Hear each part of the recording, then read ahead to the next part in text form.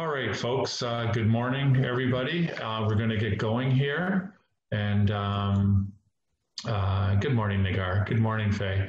We're going to get going here. And good morning. I hope everybody had a good weekend. I know the weather wasn't too cooperative on yesterday and parts of Sunday, but Saturday was a nice day. So I hope everybody had a good weekend. This CMA presentation is the first time I've done this presentation in a virtual setting like this. So if I fumble around a little bit, please forgive me. I'll do the best I can to get you through this. I think this is probably a little more difficult to do than in a classroom setting, but I think we all have to get used to these virtual trainings. And this is the first time I've done this in a virtual setting. So be patient with me. If you have any questions, if you know how to use your mute and unmute button, that's great. Or simply send me a chat that's at the bottom of the page, and I will look at questions as we sort of go through it all and try to answer everybody's questions. All right. Let's have a quick look here, and we'll get started. Everyone's good morning. Good morning, everybody. Okay, so CMA, a comparative market analysis. The overview that we're going to go through today is we're going to look at the basics of appraisals. We're going to go through an actual CMA. I'm going to show you how to do the CMA. I'm going to show you where to find TREB training videos. We're going to talk about previous listings, statistics, and the final CMA. And so that's just a quick overview of what we're going to be looking at today. So the first thing, of course, is the basics of appraisals. So number one most important thing in the appraisal world is the difference between subjective and objective views of what you are looking at. A subjective view is not based on facts. Subjective views are personal opinions. Personal opinions do not count. It's as simple as that. And it's probably the number one mistake that when people are looking at particular houses to do a comparative market opinion appraisal on, you have your personal opinion in there. A good example is paint color. Oh my goodness gracious, look at this house. It's all in ugly green. Well, green is an easy paint to fix up, and it's your own personal opinion that is influencing your decision on the value of the house because of a yucky color. Maybe you don't like maple kitchen cupboards, maple, wood or maple or oak kitchen cupboards. Maybe you only like cupboards that have melamine finishes on them because they look more modern. That is a personal opinion. It is subjective and it does not count. One of the most common subjective opinions that is out there that I'm sure most of you will be familiar with is a swimming pool. Is a swimming pool worth more money or is it worth less money? It is a subjective opinion whether a swimming pool is worth more money or less money. Some people think that 4 bedrooms are worth more than 3 bedrooms. Well, that can be a subjective opinion as well. And we're going to talk about bedrooms a little bit more in a few minutes. Objective opinions are based on facts. And so you have to take, when you are doing an appraisal of a property, you have to take your personal opinion out of the equation. It's as simple as that. The objective is based on facts and facts only.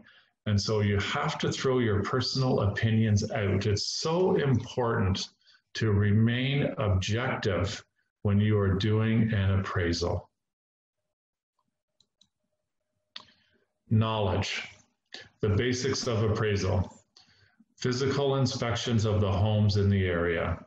I have a lot of people out there, and it's a fault of new agents for sure. It's also a really big fault of the situation that we're in right now in COVID-19, that it's really difficult to do a physical inspection of homes in the area. I mean, open houses aren't allowed.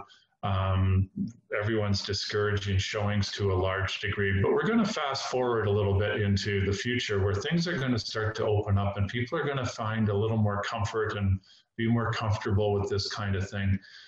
Somehow, take at least the virtual tour of houses in the area that you can do today. I know a new agent that has signed up with us a few weeks ago. She has done a lot of the virtual open houses. She's taken a lot of the virtual tours of houses, that kind of thing. But nothing replaces the physical inspections of homes in the area, for sure. To get back to you, Don, in the quick start session, we asked that people go see a minimum of 60 houses in 6 weeks for new agents so that they start to learn what houses are looking like. If you guys are looking at pictures online, the 20 pictures, actually they allow more pictures on Trev now. If you are just simply looking at pictures online and trying to make a determination of a value of a house from a picture, it's really hard to do. I was a pretty good real estate agent in my day. I could take 20 nice pictures of a terrible house. I specifically remember going into a kitchen that there was junk on all the kitchen counter. You wouldn't have believed the shape of the kitchen, and it was just brutal. And I went with my arms and I went like this and spread my arms across the counter like this and moved all the junk and crap away and took a nice picture of that little corner of the kitchen only, and it looked like a great house. So you have to be really careful with those kind of pictures. Other agents do even worse. They take terrible pictures of a really nice house. And so now you've discounted that house. So somehow, and I know it's difficult right now, but physical inspection of homes in the area. Of course, a physical inspection of the subject property is, you got to go see the house, you guys. I know that there's lots of agents who just kind of know the house, and guess what they do? They look at a previous listing to see what the inside of the house looks like and look at the 20 pictures. Now that's insane to do that. That is crazy. If you're looking at pictures of a house that's 5 years old, you're making the pictures are 5 years old, you're making a big mistake. You need to go see the house. And even today, in today's world with COVID, you need to go see the house. You need to take the proper precautions of washing your hands and bringing hand sanitizer and bringing Lysol wipes, and touching everything is an absolute minimum. Have the seller of the house open the doors and turn the light switches on so you don't have to touch anything. Stay 6 feet apart, of course. Knowledge, what is happening in the real estate market? Are values going up, down, or remaining the same? And how can you know what's going on in the real estate market? Well, talking to other real estate agents is always a really good idea. And reading all the blogs about real estate, looking at Market Watch is always a very good idea and a source of information, that kind of thing, so that you have some clue of what the values of the properties are. Property values going down. So if you're looking at a house, for example, that the property values are going down, then you can look at it and you can look back at what's going on and try to get a value of the house. But maybe you have to talk to the seller about discounting the price a little bit and show him the facts from Market Watch on why, the house isn't worth what it was, 2 months ago. A great example of that, once again, I'm going to pick on the same woman who joined us a few weeks ago. She showed and put in, I believe it was 3 offers. Everybody had their condo priced as what it was worth at the beginning of March. Okay, in the 470, 460, 480 range. And finally yesterday, and congratulations, you know who I'm talking about here, she put in an offer on a place that was priced correctly at, I think it was about 440, and the price had come down $30,000, which is about right because they've come down about 9% since March. Now they're still the same values as last year, but finally, a real estate, the listing agent knew what to price the house at, and it had multiple offers and it sold. So you have to know what's going on in the marketplace as well. Any questions so far?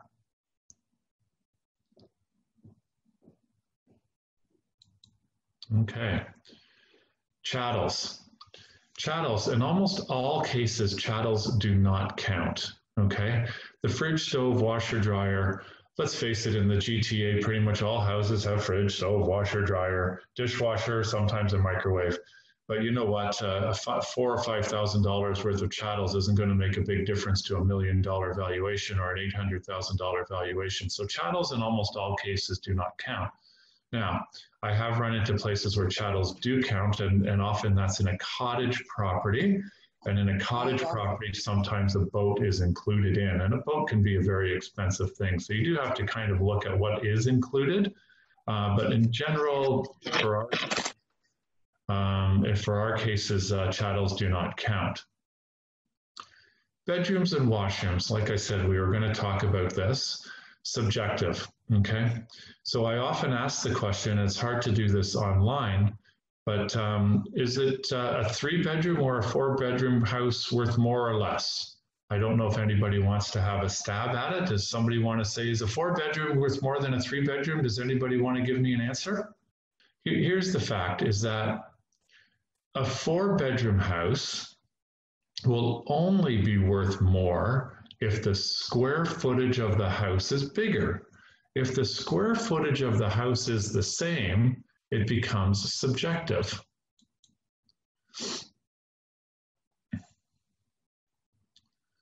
Yes, everybody is saying yes. A 4-bedroom home is worth more. But what happens if it's the same size house, you guys? Then what happens? Is it worth 4? Is it 4 bedrooms worth more than 3? It's subjective. Let's see. Andy Hurdle says 4 small bedrooms would not appeal to me as much as 3 good-sized bedrooms. Exactly. And so you do have to be really careful. Another example that I have about a subjective thing is my own house. We bought a new house a few years ago, and we're talking to the sales lady that was there, very nice woman. And we were looking at what was available, and there was all sorts of properties with the big backyards and big front yards and all that. And we looked at the subdivision plan very closely, and we bought, you ready? We bought the house with the smallest backyard and the smallest front yard. And why did we do that? We don't want to mow the lawn, okay? We did not want to buy a corner lot that's got the big boulevard that you have to take care of. And so you have to be really, really, really careful when you are looking at stuff and it's your own personal taste, all right? It's more about square footage when it comes to these questions, all right? Another question that I often get when it comes to washrooms is a house with an ensuite is worth more than a house without an ensuite. Anybody want to have a go at that one? What do you think? A house with an ensuite worth more than a house without an ensuite? So one is depends, one says yes, one says it is more on demand. And you know what? The question once again is square footage.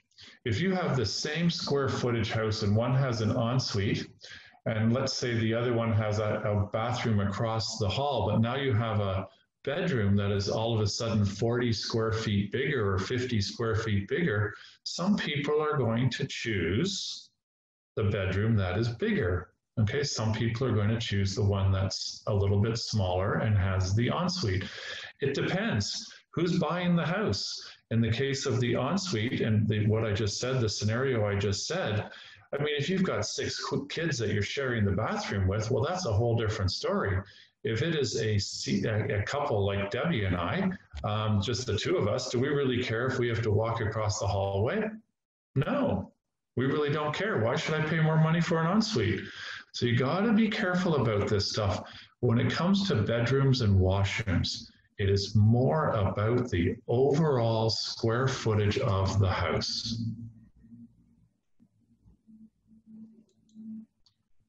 Depends on location and potential income. Oh, well, if we're thinking about investments, it's a different story. I appreciate the comment, but this is not necessarily about investments because we're not looking at cash flow in this one here. And so I'm not going to touch cash flow in today's presentation. Time. You can adjust for time for simply going to Market Watch, okay? Market Watch is in Treb. I would think that most of you know where that is. If nobody knows where if somebody doesn't know where Market Watch is, send me a quick email afterwards and I'll show you.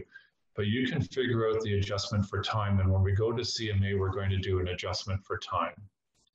Now, when it comes to time, obviously, you want to get something, you want your comparables to the subject property, you want your comparables to be hopefully reasonably close in time, right? But let's go back quickly to what just happened again in March as compared to now. Are you going to use a comparable in March to now without adjusting for time? And the answer is no. We know just by reading the news that a house in March, to a large extent across the GTA, has dropped by 9%. Now, could you use a house that has sold last October or last September? Probably, because we're just about the same as last summer, last fall. We're just about the same pricing as we were. And so you have to be really careful for time. Now, obviously, once again, you want to use something that's reasonably close, unless you've had what's happened in the last few months. The other example I have for that is the spring of 2017. Geez, you could appraise a house at $1.3 million in about, let's call it the end of April, okay? And that same house in the middle of May was only worth $1 million as it dropped 30% in value. So once again, you have to keep in touch with what is going on in the real estate market to be able to have a good idea of what's happening with time, so that when you're using comparables, you want to use the most recent. A week or two or three is probably okay. But guess what? On the second week of March, if you used a comparable sale on the second week of March and you're trying to do a home in the last week of March, it's already too late. So you really have to have some idea of the values of what's going on relative to the time frame that you're using. Square footage is objective. All other things being equal, a larger house is worth more. So the lot size is basically equal. The quality of the finishes are basically equal. You know, the amenities in the house, whatever the finishes on the outside, you know, all of that kind of stuff. All things being equal, a larger house is worth more. Let's talk about that for a minute. Most of you who've been doing this for a while are going to know this. For those of you who are new, this will be new to you, new in the industry. But what you see on MLS listings is, if you see a square footage on MLS listings, and it's very rare that you actually see a square footage unless it's in client remarks, what you generally see is, for example, 2,000 to 2,500 square feet, right?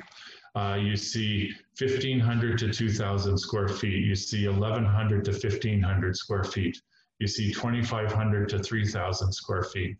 But let's talk about 2,000 to 2,500 square feet. When you are doing an appraisal for a house, square footage is really important, okay? For example, you could be looking at a comparable property that we're comparing to the subject property. You could look at a comparable property that has 2,000 to 2,500 square feet. Your subject property has 2,000 to 2,500 square feet as well. You know what? Your subject property could have 2,499 square feet. And the comparable property that you're looking at could have 2,001 square feet. And so essentially, you have a house, two houses that are almost 500 square feet apart, That's really a huge spread. Two houses, one is, they both say 2,000 to 2,500 square feet.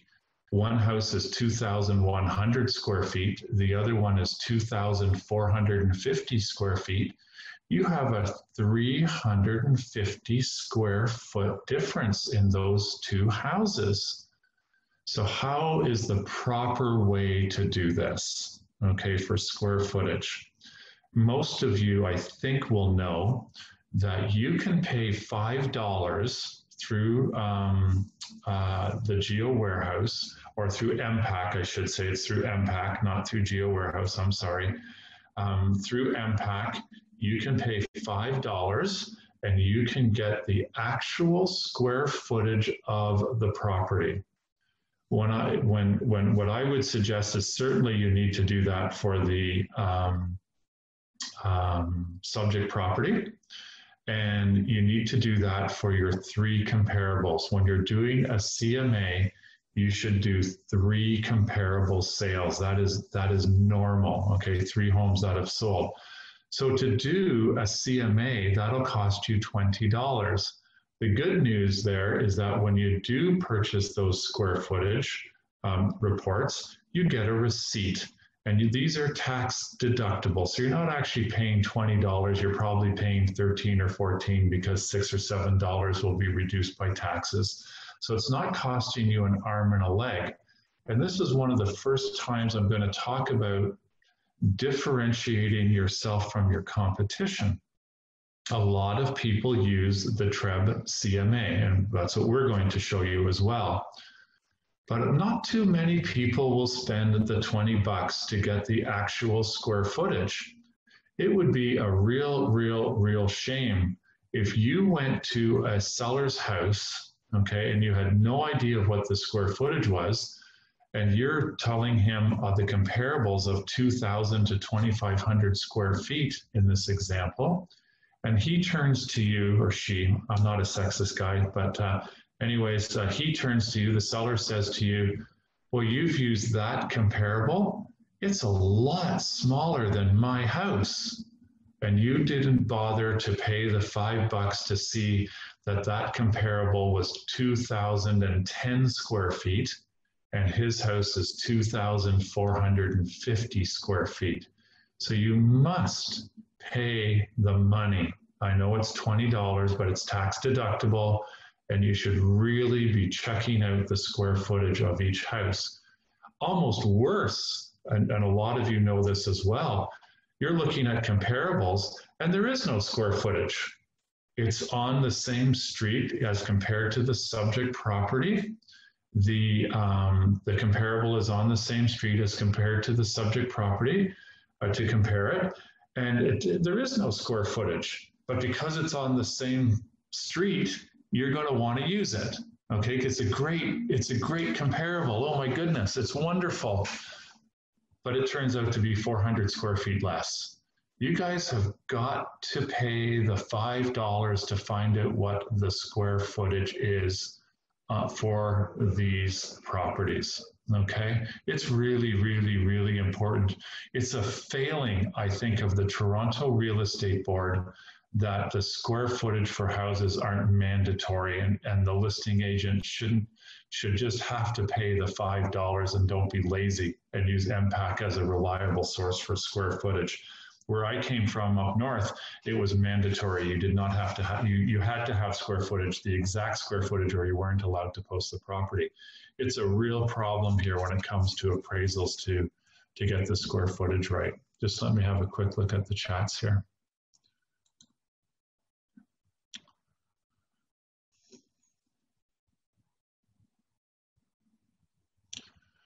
Oh, well, you know, that's a great, so Gisella's question is, if it's the same square footage, same lot in the same area, one is the bungalow and the other one is a 2 stories. There are no comparables for a bungalow. How do you come up with value? Well, what I would do in that case, since everything is the same except one is a 2 story and one is a bungalow, what I would do, Gisela, is I would take a look at demand for the bungalow. And I think we would all agree today that the bungalow is probably worth more than the two-story because there's virtually no bungalows out there. And there's a lot of people looking for bungalows to be on one floor. And so how much more? I would search far and wide in different areas for bungalows to see how much they have sold for. And you could compare them to two stories in other areas and try to come up with some kind of an average number, Gisela, okay? Another question, where do you pay to find out exact square foot? You go to MPAC.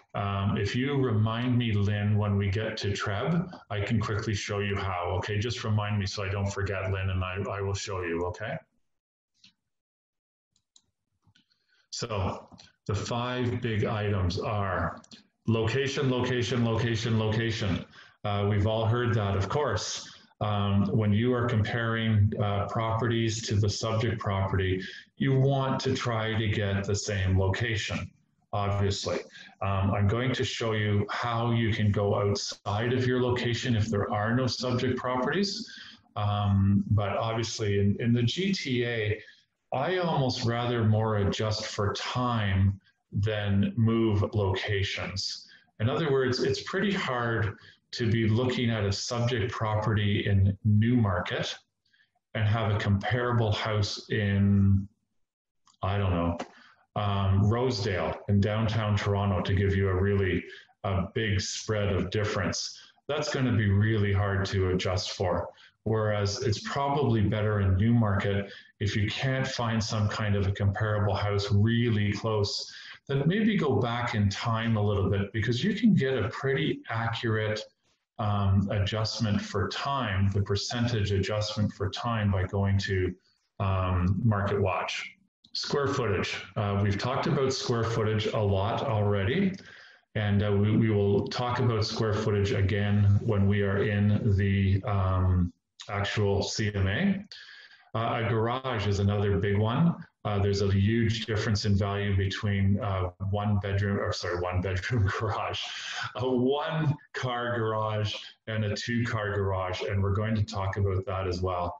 We're going to talk about finished basements and we're going to talk about overall finish. Those 5 items, those are really the 5 big items that you guys should be looking at, okay? The location, the square footage, garage, finished basement, overall finish.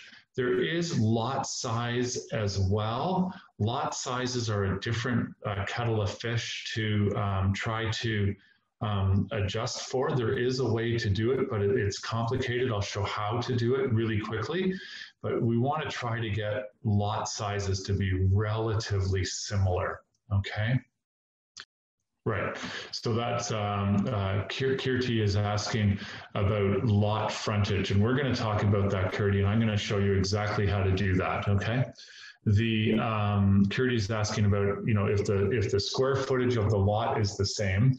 In other words, one has a deeper depth and a skinnier frontage, and one has a skinnier frontage and a wider frontage and a less depth, but the actual square area of the lot is the same. What's worth more? So in general terms, Kirti, if you have the same square area of a lot and the frontage is more on one of them, but the depth is less, it's probably worth more money. The frontage is worth more money than depth. And I will show you how to do that as well when we get there, okay? So how do we do this? The rule is you always work to the subject property. The comparable is what is adjusted to equal the subject property. If the comparable feature is better, you subtract the dollar value of that feature. Or if the comparable feature is worse, you add the dollar value of that feature to bring it up to the subject property. So if the comparable feature is better, you subtract the dollar value of that feature, you bring it down, okay? So let's just, for an example, say that you have a subject property that has a one-car garage. Okay, the subject property has a one-car garage. The comparable property is exactly the same as the subject property, except it has a two-car garage. So the two properties are exactly the same. The subject property has a one-car garage. The comparable property has a two-car garage. You have to subtract the value of the second garage to equal it to the first, to the subject property that has one garage. In other words, you're equaling the comparable to the subject property. You're taking the garage away, and you'd have to take the dollar value away. And I'm going to show you how to take the dollar value away and how to do this. Okay, how much is that second garage worth? I'm going to show you that. If the comparable feature is worse, you add the dollar value of that feature. So let's turn the tables now. The subject property has a two-car garage. The comparable property is exactly the same as the subject property, except it has a one-car garage. You would have to add the value of a second car garage to the comparable feature to make it equal to the subject property. Okay? So any questions on that? This is where a lot of people get confused. And so the trick is to keep in your mind, you're trying to equalize the comparable property to the subject property.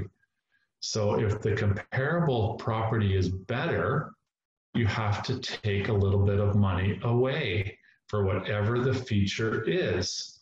If the comparable subject has something that is worse than the subject property, you have to add money to make it equal to the subject property. Okay, so the next steps. The TREB CMA. The TREB CMA is free and allows you a lot of flexibility to adjust for pricing. Okay, there are two CMAs in TREB. There's also what's called the top CMA. The top CMA is a product you can purchase. It does not have the flexibility of the TREB CMA, but it is faster to use. So what the top CMA does is you basically put in your subject property.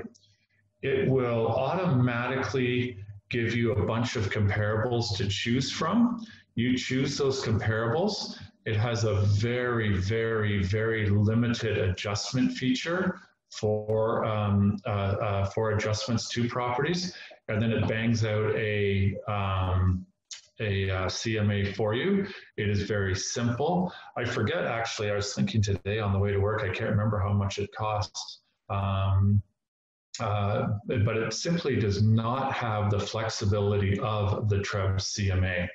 The TREB CMA is free. I recommend you stick with the TREB CMA until top CMA somehow allows you to do adjustments and stuff. It really is a bit of a, I don't know. It really is a bit, I find it funny, the top CMA, they charge money for it, but it doesn't come out as big a quality as the TREB CMA. So I highly recommend you do the TREB CMA, and I'm only going to take you through the TREB CMA today. Just let me check the chats here. I think there was one more. How would I come up with an amount? Yeah, well, we're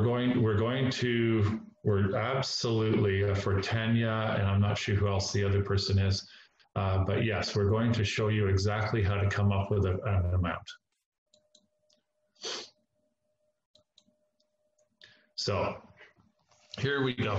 So just let me log into TREB here. Hopefully I'm still logged in with any luck at all, and I am. So here, I think I still am anyways. Here is the Toronto Real Estate Board. So we're going to show you where to go. So search properties. And, oh good, how wonderful. So for Lynn, I remember you, Lynn. So if you go down here to public records,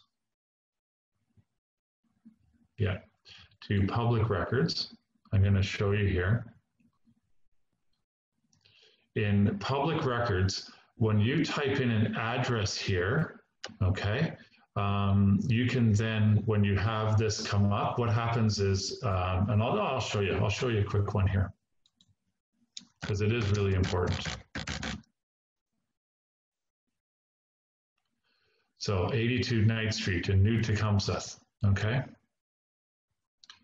You can see here, and can you guys see this over on the right here? I see everybody's names. I don't know, can you guys see that on the right here where my mouse is going up and down? Can anybody see that? Yes, we can. Okay, great. In here is where you can purchase for $5, you can get the square footage, okay? Simple as that, that's where you get it, all right? It's as simple as that to get it there. Now back to here.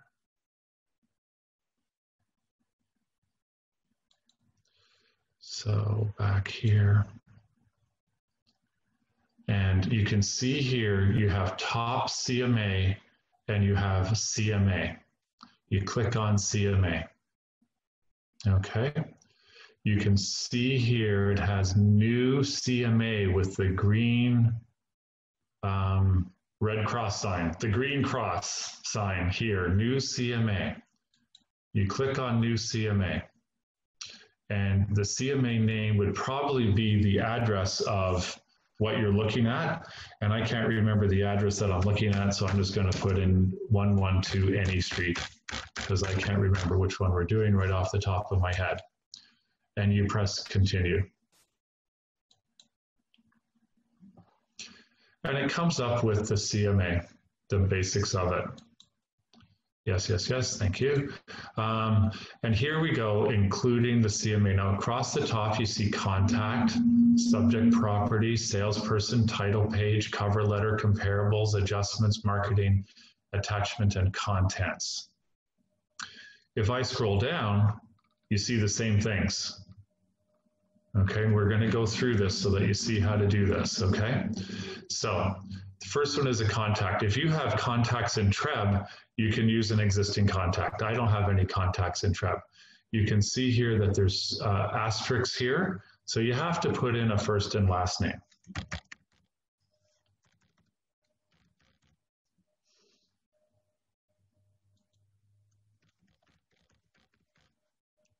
How to spell my own name, it would be very handy.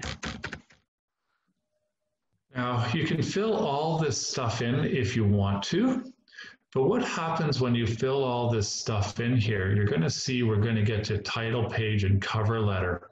What happens when you fill all this stuff in here? It comes up with all salutations and things that, that fill up your title page and cover letter, and makes them very wordy and very long. So I suggest for this section here, the contact section, you only put in the seller's names. So I would only put in, if there's two sellers, put in each other's sellers and Mary seller. I wouldn't bother putting anything else in here, okay? I wouldn't put in the primary address or anything, because it just fills up the title page. You'll see when we come to it, okay? Subject property. Now, of course, this is what the whole idea is to do a market analysis for the subject property. Now, for some unbelievable reason, the Toronto Real Estate Board makes it optional whether you want to include a subject property in the CMA. I highly recommend that you include a subject property in the CMA, because that's what we're doing here. So you actually have to click on this square that says subject property, okay? Or else you don't have an option to do a subject property, okay? So you want the subject property in here, okay? Before we do something here, we're going to talk about previous listings. So what you can do here is you can look up a previous listing and enter an old MLS number, and it will auto-populate this. That's good news. It's going to make it really, really fast, okay?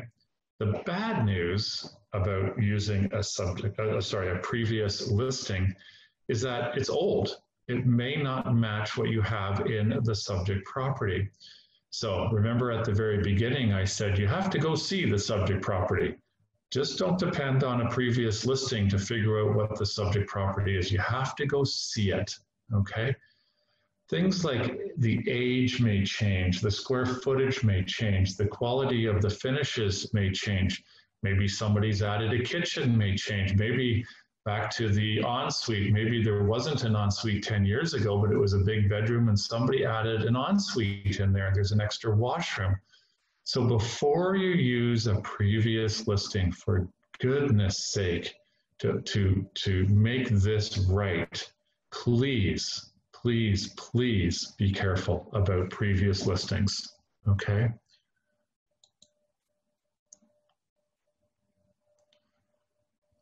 Fung Lee, would I do a CMA at RAB2? I can do one, Fung.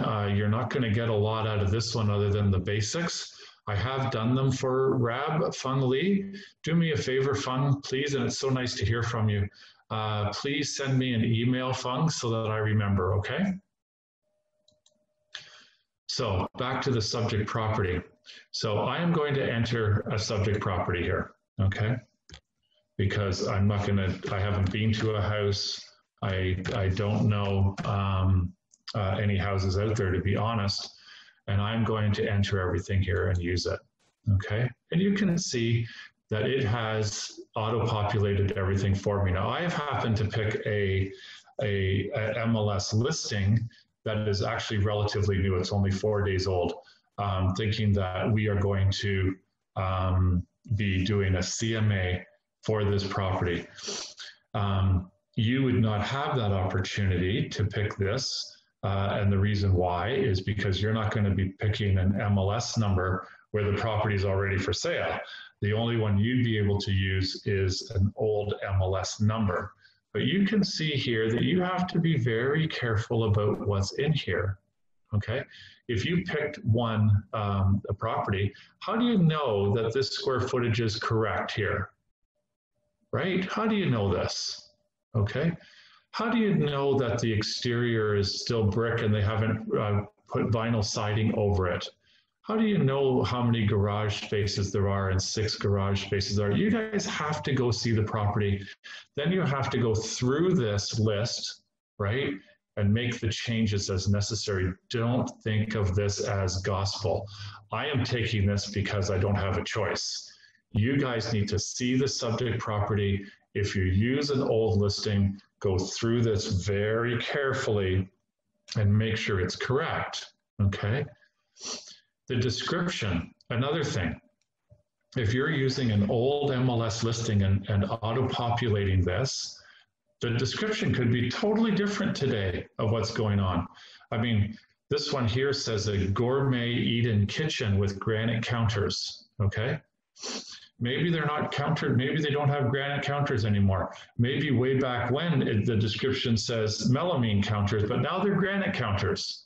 So I just can't stress it enough. Be so, so careful with your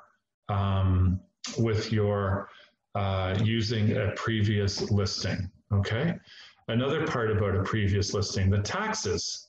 The tax year is going to be the previous listing year, right? And the taxes are going to be a lot lower than they are today. And what it'll do here is it'll actually show you what it's sold for, okay? And so that's no good either, all right? So you have to be really, really, really careful if you are using an old listing, please.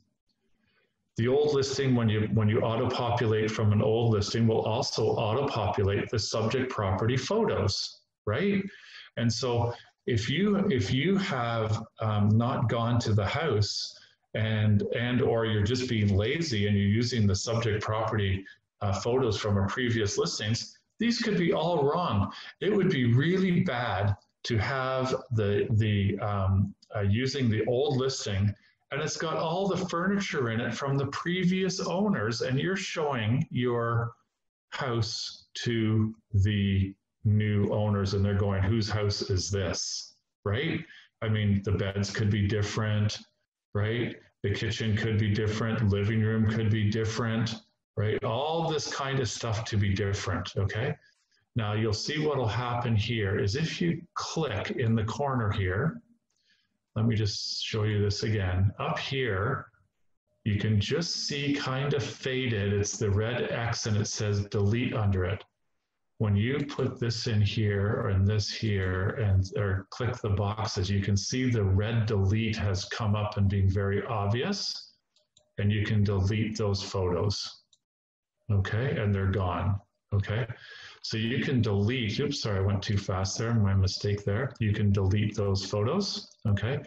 And if you wanted to, here, if you have taken your own pictures of the subject property, and I highly recommend that you do take your own pictures, then this is where you upload. So you'd simply press the upload. It takes you to where you want to add them from. You go to your desktop or your camera or wherever you've kept them, and you can upload your photos from there and upload your own photos. Taking photos of a subject property is a really, really good idea because it'll remind you of what's in it when time comes to figure out, you know, your comparables and stuff. So that is how you can change the photos if you have done your own photos. If there is no listing, but prior listing, then you know what, you can enter all this stuff yourself, and you have to do it all manually, use stuff and choose the things that you need, and just basically like the search on MLS. It's basically the same. You can write your own description, you can put in your own taxes, you can upload your own photos, okay, of the property. Just let me check the chats one moment. What is RAB? Oh yeah, it's Hamilton Burlington, yeah. Real Estate Association of Hamilton Burlington, it stands for. Thanks, Ellen. The next line up here is salesperson, and you can see as I scroll down, it's salesperson. And you can see it's got my stuff in here already. And I could add more things in here if I wanted to. I'm not going to worry about it. So it would upload your own information already, okay? I would probably put in my cell phone number, you know, something like that. Maybe you want to put your website address in there, that kind of thing, so that they can check you out, okay? Title page, we're here now, title page, comparative market analysis. And it shows you, oops, I'm sorry. Go back to title page here. And it shows you the title page. And this is what I was talking about. If you put all sorts of stuff in the contact information, remember here, the contact information, if you put all sorts of stuff in there, it starts to load all this up in here and it gets really complicated. That's why I'm saying keep it a little more simple than that, okay? And it takes a nice picture. It takes the picture that I've used, or it would take the first picture. If you have taken your own pictures, it'll take this first picture and put it on the title page. Okay, you can see it's the first picture if you've taken your own pictures. Okay. Next is the cover letter. The cover letter says, and it's the same cover letter for everybody, and it is, you know, same thing. If you were to put all sorts of stuff in your contact, this gets really, really, really long, and you end up with 2 pages of a cover letter. So that's why I'm saying it's probably just keep it simple is what I'm trying to say here. And I'm just going to check the chat button again. Just give me one moment, please. Oh, okay.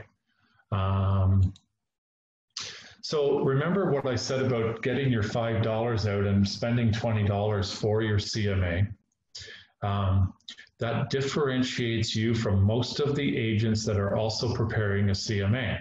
Now you have to remember, when you are doing a listing presentation, most agents, unbelievably not all, most agents would have a CMA.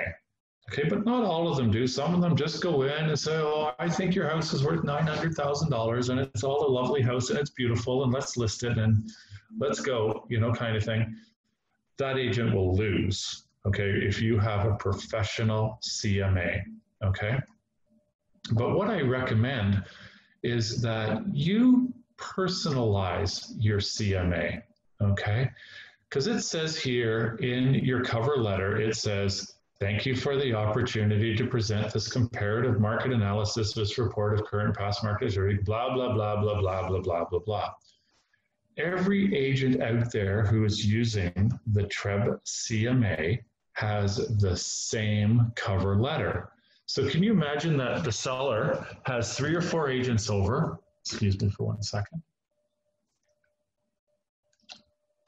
The seller has 3 or 4 agents over, has 3 or 4 CMAs, and every CMA says the same thing. Thank you for the opportunity to present this comparative market analysis. You can write your own letter here. This is a Word document, you guys. You can see up at the top, it looks just like Word. You can use italics, you could underline stuff. You can change your fonts, you can change your font size, you can center it. You can do all sorts of things in here to make it different. It's just write over it and do it as you want. And then if you like what you've written to make it stand out better, you can select the text color. You can set it as your default. Okay, so every time you do a CMA, so you only have to go through this once, but make it different so that it stands out from your competition. Okay, and write, you know, something similar, but so the seller doesn't see the same thing over and over and over again. It's going to make yours stand out a little bit more. Bold the letters, make some colors in it, that kind of thing to make it work. Okay, make it stand out a little bit. How can we change the question? I'm just looking at the chats, and the question is from Reza. How can we change the cover photo? Okay, just 1 second. I'll just go back to that again, back to the subject property, Reza.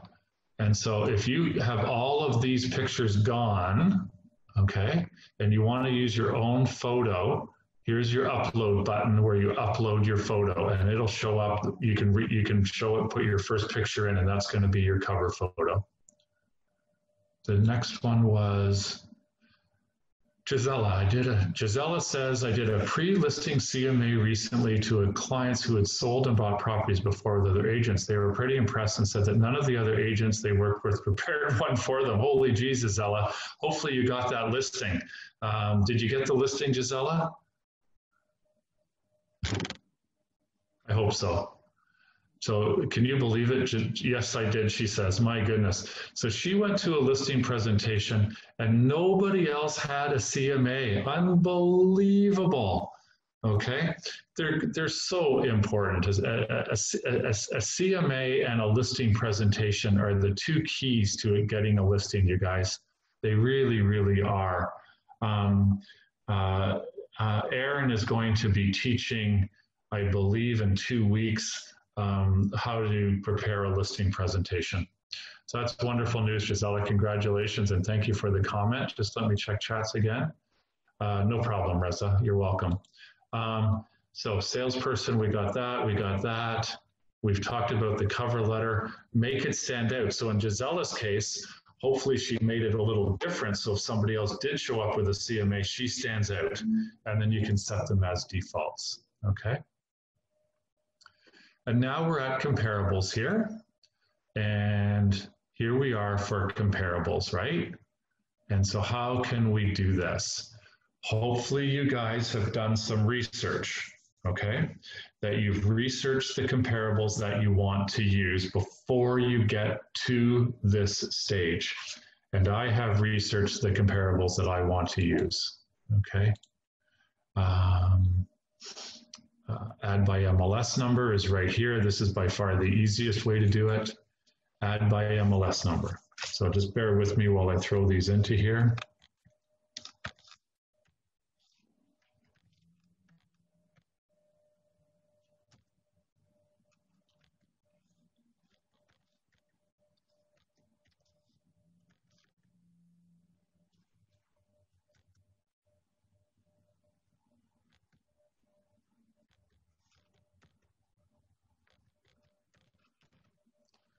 Okay, so hopefully you guys, I'll leave that for a second because I have a feeling some of you guys are writing this stuff down. So I'll leave that for a second if you want to write those 3 comparables down. so that later on you can follow along and try it on your own if you like. So I'll just give it a second or two here. So I have done a little bit of homework and picked three properties that, to me, in my limited knowledge of what's going on out there, have some idea that it looked reasonably similar. Ideally, I've been to these comparables. That would be really, really, really nice. It certainly is nice to be able to say to a seller, I was in this house and it really compares favorably with you, instead of I found this house and it's a picture on MLS. But sometimes it's hard to do that, admittedly. For the experienced agents out there, like I see Dawn's still on with us. You know, Dawn has probably seen a few thousand houses in her lifetime, so she's going to probably be able to pick comparables that she's kind of familiar with. Whereas for brand new agents, this is a much more difficult chore, especially since the last 2.5 months have been very difficult to see the houses out there at all. So I'm going to add these to my CMA. Oh, an invalid one. How wonderful. Just let me make sure I got these right here.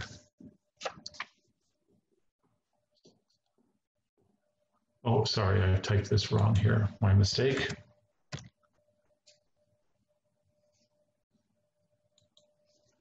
There, that looks better. Sorry about that. And you can see the houses that it has the three houses that I've listed here, okay? So I've picked the same area because my subject property was in Milton, okay? And you can see the three. And here we go for the adjustments part. And this is the big question, is how do you adjust, right? So 255 McCready is the subject property. The comparable is 290 Kincardine, okay? The municipality is Milton, the municipality is Milton, the community is Scott, the community is Scott. This is sold. This price here, I want to show you this here, is empty, sorry, has the list price because I have picked an existing listing, okay? Normally this price would not be here because you're going to a house that is not listed, right? And so normally this would not be here. This is 4 bedrooms and 4 bedrooms, 10 rooms and 12 rooms. Now, when it comes to rooms, does everybody know how to count rooms in the GTA? Does every salesperson, 51,000 salespeople, know how to count rooms? I'm going to go out on a limb here and say that 95% of all real estate agents in the GTA have no clue how to count rooms. Don't go buy rooms. Okay, simple as that. Okay. Washrooms, 3 and 3. Kitchens, 1 and 1. Family room, yes and no. Full basement, unfinished. So they're both unfinished.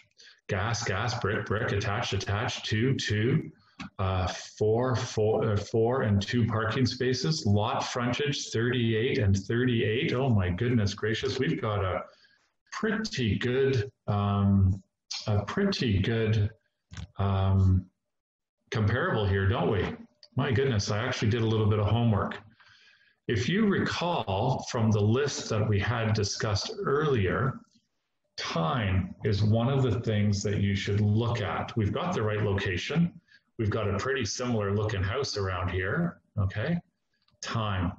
And unbelievably, in the TREB lineup of things that you can adjust for, time is not one of the standard ones, okay?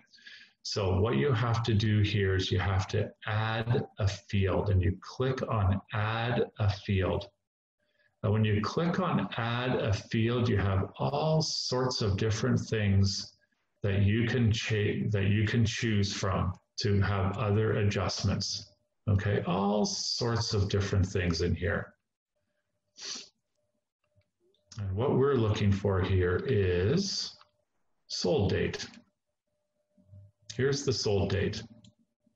Okay, and the sold date here, it sold in October, in the middle of October in 2019. Just have to just do something. Sorry, I had to do that. The sold date was October of 2019.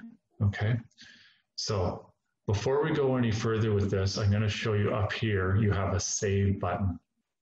And I highly recommend that you save once in a while as you're going through here so that you don't lose everything that you've done. Okay, so it's just saving it for a moment. My CMA is saved. Hooray. So what we can do here now is we can go back to here, okay, and we can go to market stats.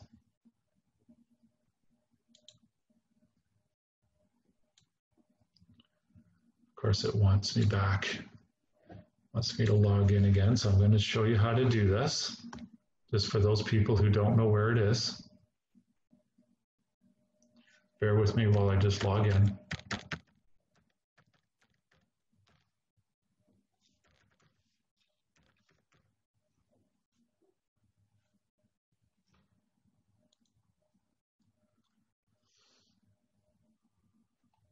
So, and here we have Market Watch right here. Just let me go back 1 second here to our home page. So here's our home page here. Here is, sorry, just let me move this, market stats here. And here is Market Watch. And in Market Watch, you can see the full report. Okay.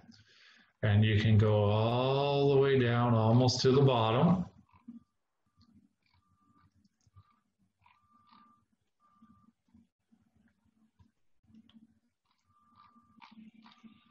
I think it's down around page 20 or 25 or something.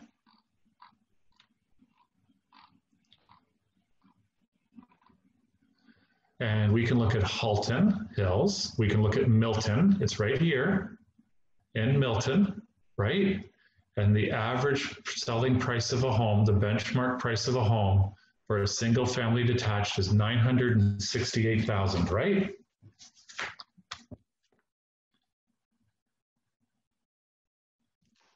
Okay, everybody with me so far? You're all good? Awesome. And we're going to go out of here. And now we're going to go to the archives. And we are going to go to 2019 archives. And we're going to go to October for the archives. And here we are in Market Watch for October. And we're going to go all the way down again. I have something on the right side of my screen that you can't see that I can't just whip it down. So just give me 1 sec to get there.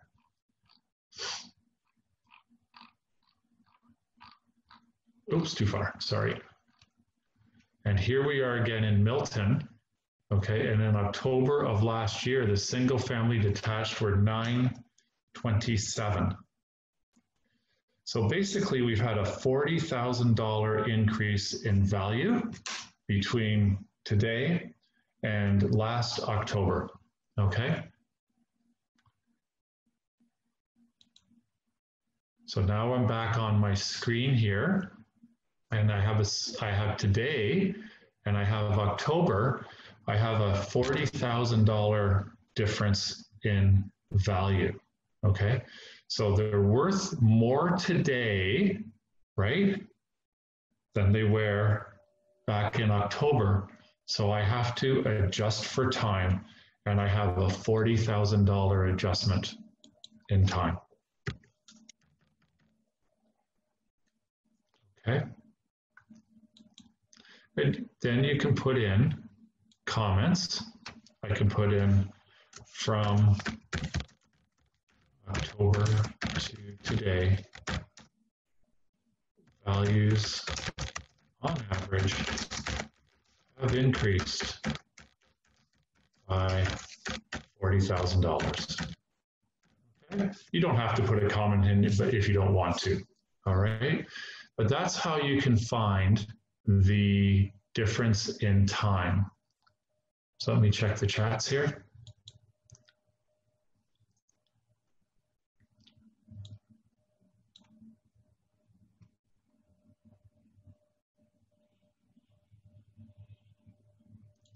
So Ella, it'll be posted on the whole presentation will be posted on our YouTube training channel. Okay, so I'm not sure who Raksh is, but should it be a percentage? Well, you can figure out, sorry, I clicked twice there. You can figure out the percentage and then figure it out that way too. I'm taking just a bit of a guess here. You're right, you could be more accurate with a percentage, but roughly speaking, you know, it's going to be about that. So if you put in a percentage here where the 40,000 is, nothing's going to happen. It won't adjust for anything, okay? So you can see here that this house sold for 900,000. Everything is virtually equal in the house except for time. And you have a $40,000 adjustment for that, okay? That's how you adjust for time. The next comparable. Here's our next one. So here we have Milton. I have a different community. I'm not going to get into different communities right now. I will show you how to do it, but I'm not going to get into it right now. We have 4 bedrooms, 9 and 10, 4 and 3, 1 and 1, yes and yes, full, unfinished, and finished. Okay, so one's got a finished basement and one doesn't. This one is not. So we have to make an adjustment for that, and we have to make an adjustment for the garage as well, because this has got 2 and this has got 1. This has a finished basement and this is an unfinished basement. So how do you do this? Right. Okay, so I'm going to go back to here, and we're going to go back to here, and we're going to go to here. So here we are in our home screen again, and we're going to search properties. Okay, we're going to go to search. And everybody should be pretty familiar with this. So just before I do this, bear with me for a second here. I want to just save this before I go any further. Sorry, don't want to lose what we've done here.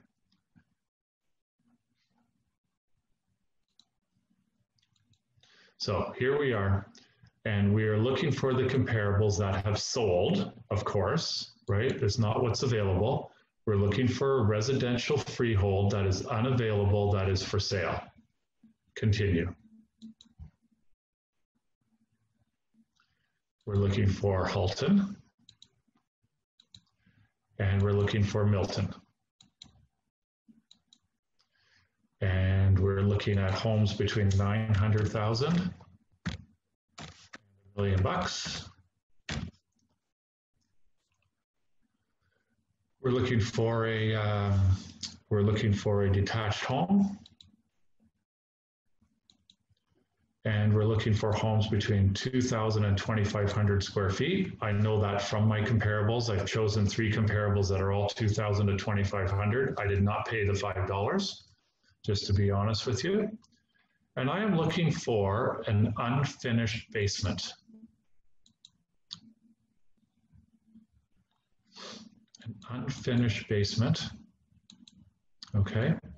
And the comparable has a 2-car garage. I'm sorry, the subject property has a 2-car garage, right? And we're going to submit that, okay? These are all the answers. You will see that what has come up here, can everybody see the statistics button here? Okay? The statistics button. The statistics button is telling me that the sold price right here, line 3, the sold price, 926,000. This is telling me that in Halton, in Milton, for homes between 900 and $1 million, detached homes between 2,000 and 2,500 square feet with an unfinished basement and a 2-car garage sell for $926,000 on average. Okay? I'm going to close that. I'm going to go back here, And the only thing I'm going to change, because we're trying to determine the value of the finished basement, the only thing I'm changing is the finished basement. I haven't changed anything else, right? We're still in Halton and Milton. We're still in detached. We're still 2,000 to 2,500. We still have a 2-car garage, finished basement, right? Instead of unfinished basement. Submit that. And once again, the statistics button shows up here. And you click on statistics, and it is sold price is $947,980. We'll call it $948. Okay, so the first one was $926,000 with an unfinished basement, and we have a finished basement of $948,000. Okay, so that difference is $22,000 difference on average for those kinds of houses with basically the same parameters. We have the same price. We have a detached. We have 2,000 to 2,500 square feet, right? We have 2-car garages, okay? And we have a difference of $22,000. So when I go back to my adjustments page, I now have for a finished and unfinished basement, right? This is finished, this is unfinished, right? I have a $22,000 adjustment that I have to do. Does anybody want to take a guess if I add or do I subtract the $22,000?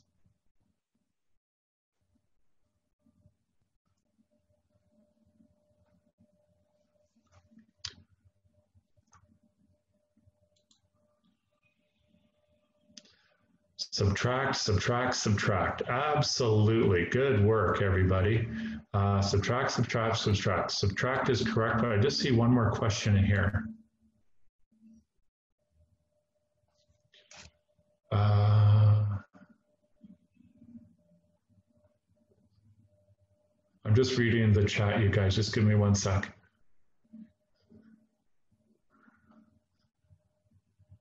Right. So Gisela is asking, would I use currently listed properties? You can use a currently listed property, but as we all know, it's the sold. So Gisela's question is, would I use a currently listed property as a comparable? You can use a currently listed property as a comparable, but as we all know and have been taught, what is the value of the property is sold. You know, so you can put in the an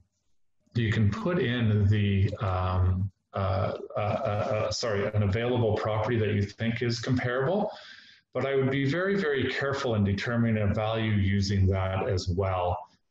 It can really throw things off if it's overpriced or something like that. I try to recommend not doing that. I would just try to stick with the solds, okay?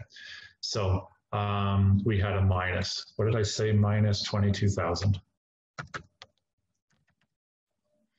And you have to put the minus sign in for that, okay? We now have the garage spaces, right? And the garage is a big one as well. So what do? We go back to here, right? Yes, and so now we have a finished basement. We have 2. We know that with a finished basement, okay, that we have a price of $948,000 because we found it already, right? So now all we're going to do now is change the garage spaces to 1 and 1 because the comparable property only has 1 garage space, and we're going to submit that.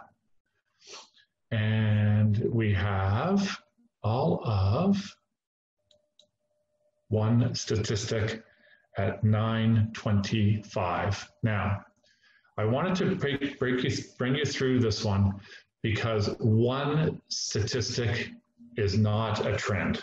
You can't use this, okay? It's as simple as that, all right? What you want to do, so let me close this. I did this on purpose. What I want to show you here is that there's only 3 returns, okay? it's not a good enough trend. All right. When you are trying to determine what the value differences are by using this method, there are two very, very, very important considerations that you must keep in mind. One, you need a reasonable number of returns to have the trend showing. For when we did the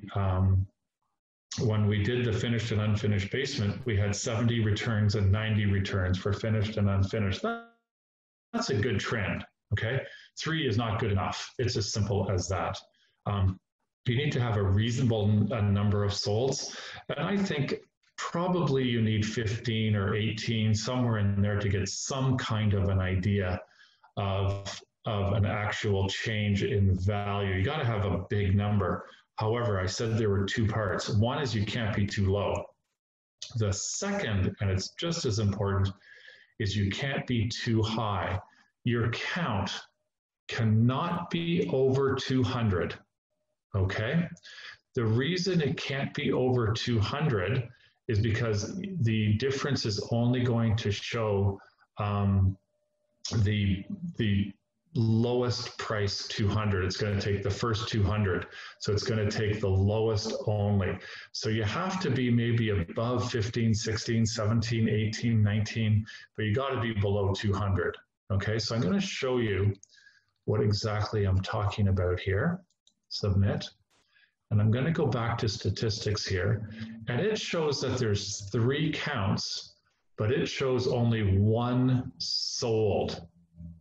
Okay, so you can have it over 200 as long as your solds here are under 200, or else it skews the average because it only takes the lowest 200. So you have to be careful at the top end and you have to be careful at the low end.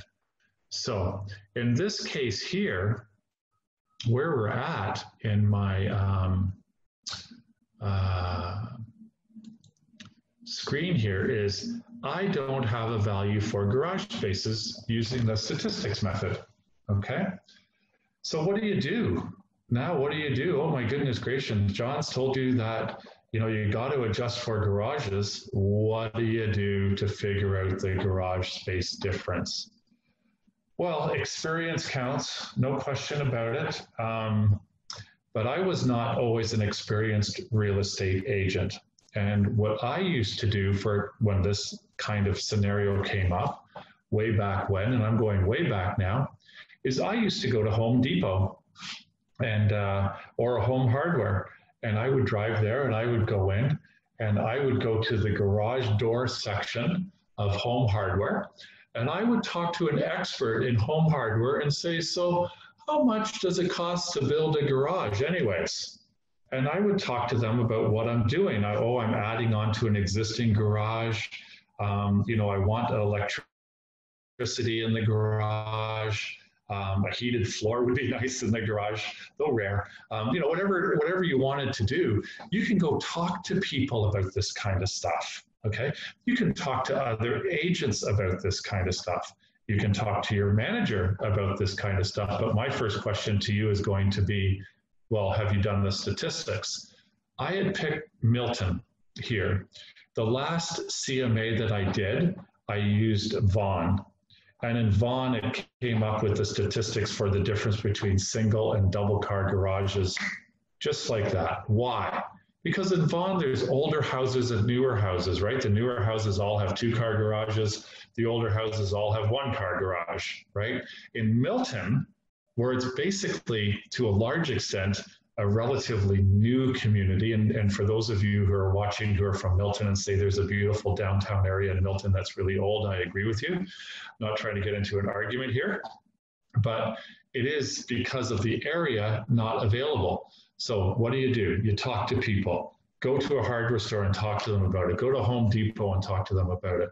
You know, for example, you may have a kitchen that is in one house is absolutely terrible, but the rest of the house is really nice. and your subject property, your kitchen, your house is very, very nice, just like your comparable, except your kitchen is much, much, much, much, much nicer than the comparable property.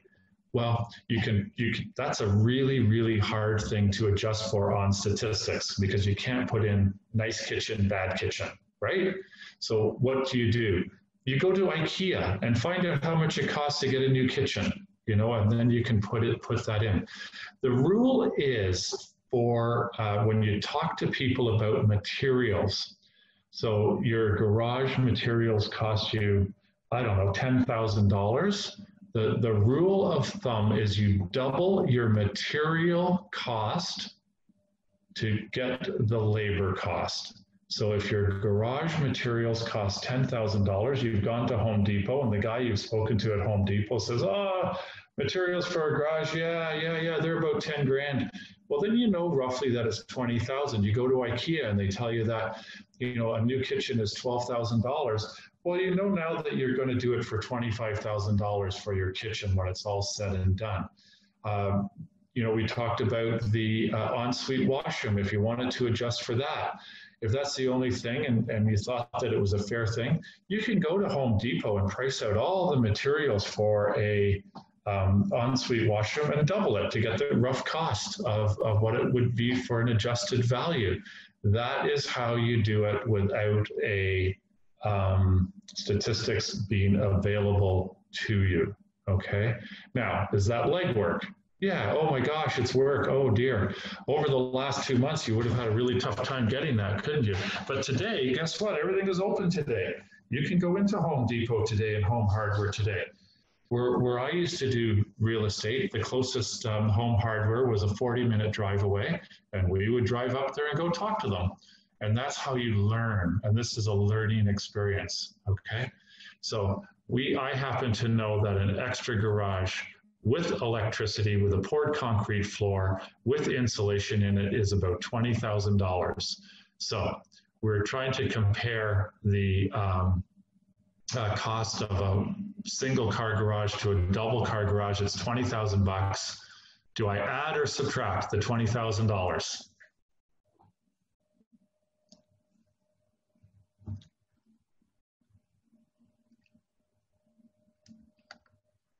Anybody want to try? Add or subtract the $20,000? One person says add, another person says add. Add, very good. Add it is, wonderful. Everyone's catching on here, awesome. So we're gonna add the $20,000.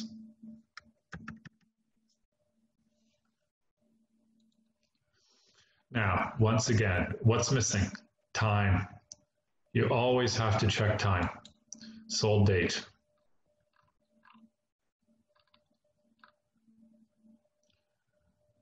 Sold date.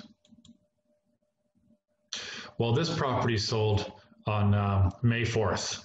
I'm not doing an adjustment from May 4th to today. I can't believe there'll be a difference, so I'm not even going to look at it. So next property. So that's your adjustments. Next one. Here we have Milton and Scott. Oh, and by the way, sorry, I'll just go back to this one. I had Milton, and then I had Scott and Dempsey. You can do the exact same thing using the statistics button for Dempsey. We talked about different locations. You can do exactly the same thing. I can put in the exact same stuff here. Treb, I think I'm in this one here. I can go here. I can go here, I can go Halton, Milton, and then I could put in Scott here. Scott here. Let's just do it for fun. So now I'm continuing. I've got Scott in here now. We've got a detached home, 2025. We have an unfinished basement in ours. And we have a 2-car garage in ours. Right? And we have submit 11. It's not a great statistic, but let's have a look. 7 sales, not great. Average is 921.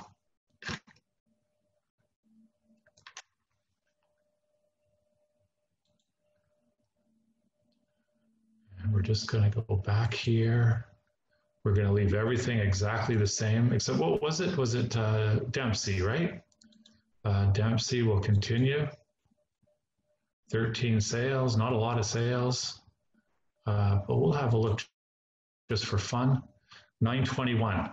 They're both 921. So there's where you can see it. We'll just go back to here. Oops. We had Scott and Dempsey. The average sale price for both of these are the same. So there you go. Just to show you how you can do that real quickly. And here we have comparable number 3. And here we have 4 and 3, 10 and 8, washrooms, kitchens, family room. This is a finished basement. What was the adjustable for a finished basement? It was 22,000, right? And so we have to take away 22,000 for this one because it's finished and the other one is not finished. This one has a double car garage. Lot frontage is about the same. And by the way, you can do lot frontage exactly the same. And you're going to add a field for time.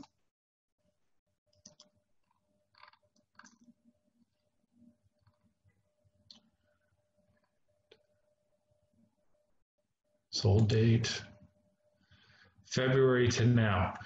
So I showed you already how to do the sold date by going through market archives and now, but we know that from the middle of February to today, we have about a 9% drop in value, right? Almost a 10% drop in value, but I have no idea what it is for Milton. So we can put a little, I'm not going to take you through the exercise. It's going to take us too long. But I think I've showed you how to market watch, how to do that. But let's just, I don't know, let's just say $5,000 difference just for fun. I'm just making that up, but just for fun that we have an adjustment. Okay, I'm not going to take you through the whole time thing again. Okay, so that's the adjustments section of the CMA. I'm going to save this so that I don't lose my work. Okay, and just let me check the chat button one moment.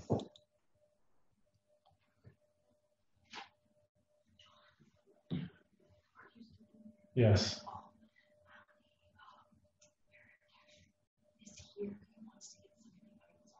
Sure. Sorry about that.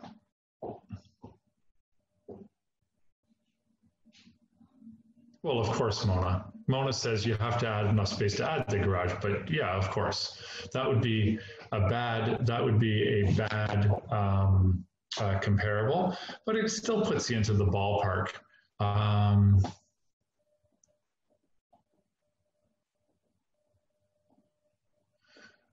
Daniel is saying Scott and Dempsey, but I think I just answered that question for you, Daniel. Daniel saying Scott and Dempsey. It would be ideal, Daniel. You're absolutely right to have another comparable in Scott instead of Dempsey. But as I just showed you, by looking at the average sales in Scott and Dempsey, the average sale price comes out about the same. So I don't see a huge problem with using the two of them. Now, what I want to know in Milton, and I, honest to God, you guys, I've never been to Milton, what I maybe want to drive around Daniel and see if it has the same kind of amenities as Scott. You know, for most of you folks listening today, you know, you're going to know the difference between Richmond Hill and Newmarket. You're going to know the difference between Rosedale and Brampton. You know, you're going to know those differences. I have no idea about Scott and Dempsey. I would expect, looking at the quick look that we had, that Scott and Dempsey are probably pretty close because the average sale price is pretty close. But honestly, Daniel, I have not looked even at a map to see if Daniel was even close to Scott. I really have no idea. I'm just trying to show you how to do it. Whether I'm totally accurate or not by using these comparables, I would much prefer to have picked a comparable in Scott, but I wanted to show you the Dempsey Scott so that you can see the difference and how to find it. So that if you do have to go outside of your present location, like I said at the beginning, if I have one house that's exactly the same in Newmarket, and I have another house that's exactly the same in Georgina, and I want to see what houses are selling, like the two subject property and the comparable house are exactly the same, but in two different neighborhoods, boy, that's only one adjustment that I have to do just to get the average price. Boy, that's great to be able to do that. That's wonderful. Remember, the less number of adjustments that you have, the more accurate your sale price is going to be. So let me look at the chats again.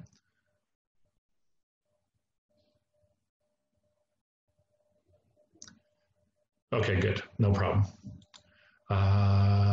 Next. So we're in adjustments, marketing. So this is where a lot of agents don't do anything, and you can certainly do stuff. What is your marketing plan to sell the house?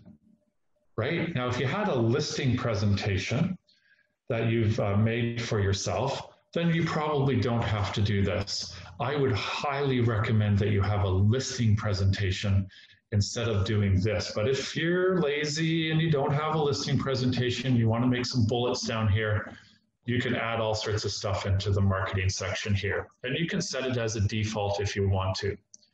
Attachments.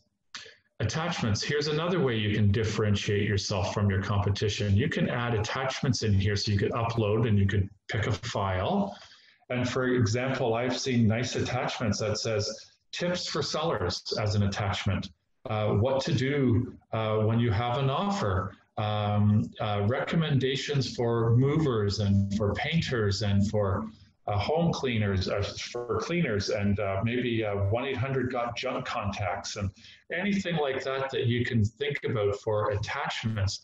I've also seen one that in the attachments, for those of you who have experience, I've seen testimonials put into attachments. So that you're writing in happily sold 146, Jane Street, Mr. and Mrs. Seller, has beautiful, blah, blah, blah, sold a wonderful house just like this last week. You can put all sorts of stuff into attachments, and you just upload and choose from your file. You browse in your file to choose your attachments. Contents.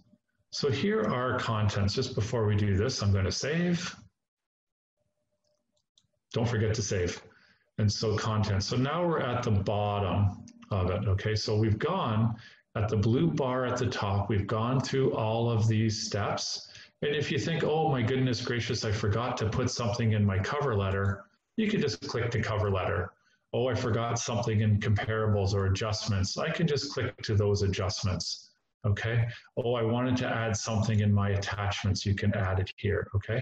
And contents. Contents is a little bit funny because you'll see, I'm sure all of you can see my mouse. When I move it over to here, it changes into kind of that drag thing that you can usually drag stuff around if you're in a Word document. In fact, this is a live page here, okay? And I can get rid of stuff, okay? So do I want to get rid of my title page? No. My cover letter? No. My table of contents? No. My subject property details? No. Oh, I don't really need to add any pictures. Why am I showing him pictures? It's the pictures of his own house, right? So why do I need to show pictures anyways? I'm sitting in his living room showing him my CMA. I don't think he needs to see the pictures. Side-by-side property comparison, okay? The side-by-side property comparison, that's probably a good idea so people can see it. The comparable summary, that's a good idea so that the seller can see it. The adjustments and notes, yeah, we want to show the adjustments and notes that we have made. Do I need to show client full MLS data sheets? Well, you might want to. Okay, it's going to print 3 more pages. Can you do the client thumbnail? Sure. Do you want to show the pictures of the other houses? It's up to you. Maybe, maybe not. Flyer. This is a quick flyer. If somebody had a really fast synopsis, you can put in a flyer. Do you want to put in the roadmap to show where everything is? How about the market statistics report, days on market, your marketing plan? Okay, so you can add or take all this stuff away. Even though it's got this crazy little thing here, you can add and take away everything that you want, okay? Save. Okay, so now we have completed it. Okay, so let's just go up to comparable summary.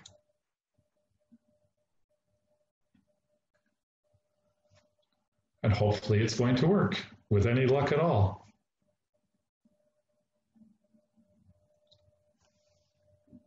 And I don't know why it's taking so long, but there you have it.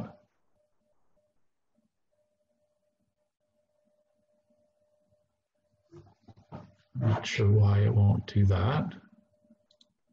Going to open up something else here. Oh, it's making the whole thing. I guess we just got to give it a minute here. So while that is doing its thing, questions. Oh, wait a second before you ask questions. So up here on the right-hand side, okay, you have download, where you can download it and save it to your computer. You can send it as an email to your client, or you can print it if you want to print it out. Okay, you can share it with your client so that basically it's the same thing. Send and share with client is the same thing. So I would recommend sending it. And so you can download it, but let's just see if it has got it together here. Oh my goodness gracious.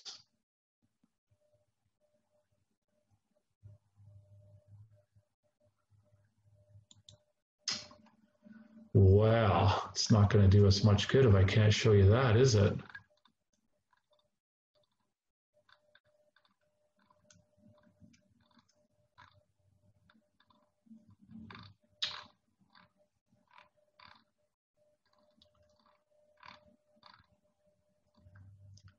Save it again.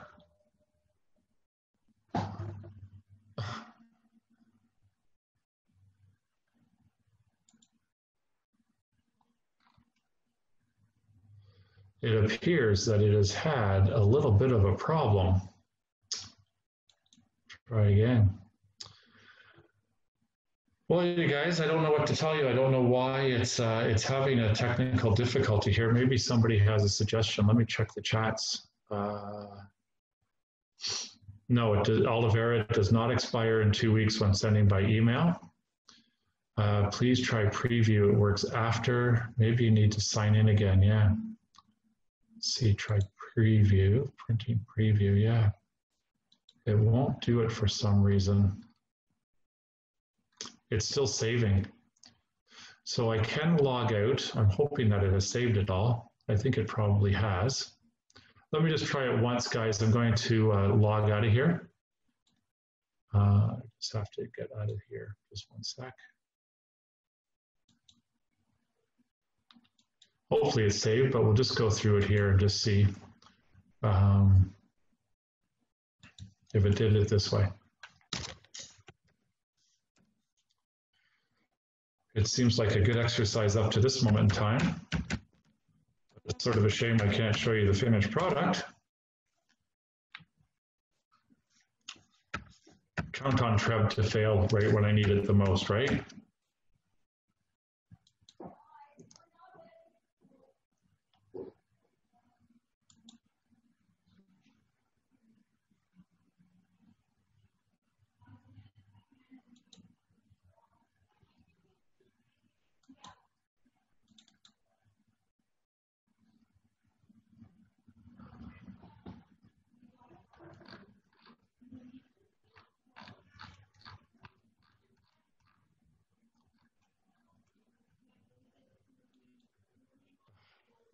Oh, good.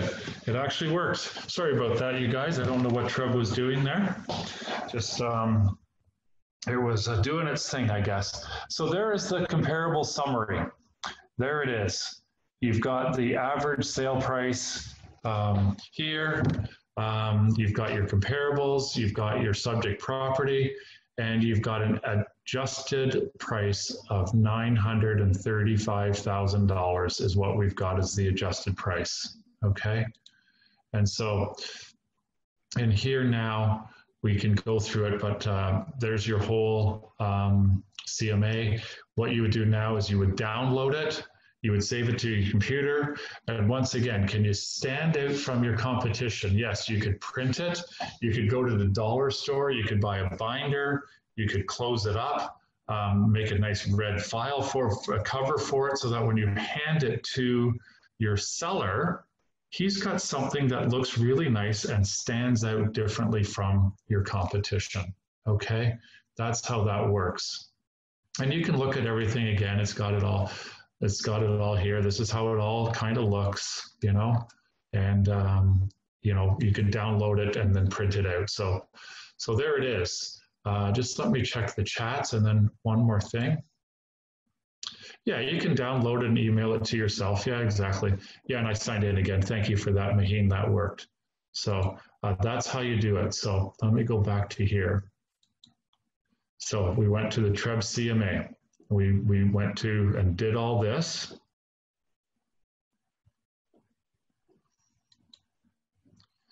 How did I learn this? So as many of you know, I have not done a CMA in the Toronto Real Estate Board. I came from the Sudbury Real Estate Board, and in the Toronto Real Estate Board, there is an excellent training video called Creating a CMA in Stratus. When you are in your home page of the Toronto Real Estate Board, you can see down here it says videos. Okay. And in videos, I think right now there's about 40 training videos. There's all sorts of great videos there. And once again, you're looking for creating a CMA in Stratus. Okay.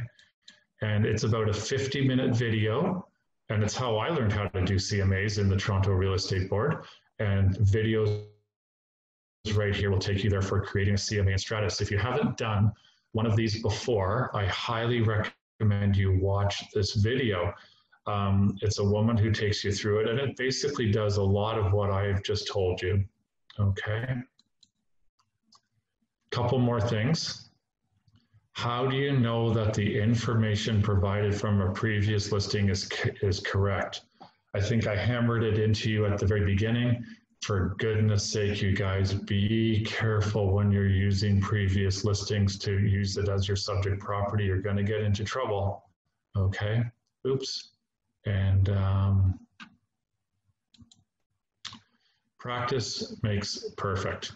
So practice on your own house. If you haven't done one before, do it on your own house. Figure out how much the value is. Okay, don't trust what your next door neighbor is saying. You're the expert. When you have a value, does it make sense? All right. Have you done it right? All right. I can have a manager proofread your CMA. Okay. I have definitely proofread CMAs and practices out there. More than happy to proofread a CMA for you to make sure that it's accurate. Make it stand out. Make it different, you guys. Personalize it to your own. Make it yourself. Use that set as defaults. Use different colors. Use different bolds and italics and underlines, and make it stand out from your competition. There's a lot of competition out there. The question I always ask, and I always ask new agents this, and I'll ask old agents this here, being in the business as well. What are you doing to differentiate yourself from your competition? All right, make sure. And then present it to the seller. Now, I had one person come back to me about 2 years ago who said they didn't get the listing. And I said, oh, that's too bad. You had such a nice CMA. I reviewed the whole thing. And you know what he said to me? He said, yeah, but I didn't. And so he had created it, kind of forgotten what he did. The seller had asked him all sorts of questions and he couldn't answer the questions. For goodness sake, you guys, make sure you know what you've done here, please. I know that sounds crazy, but it's actually happened to me once, so I thought I'd better put that in there as well.